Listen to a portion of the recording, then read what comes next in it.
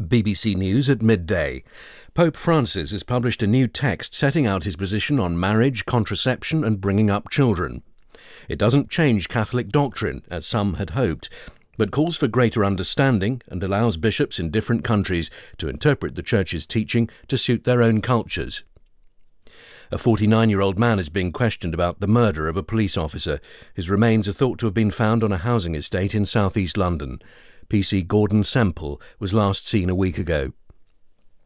David Cameron's colleagues have defended him for revealing he profited from shares in an offshore investment fund set up by his late father in 2010. Labour accused him of hypocrisy. Mr Cameron insisted he had paid all relevant taxes.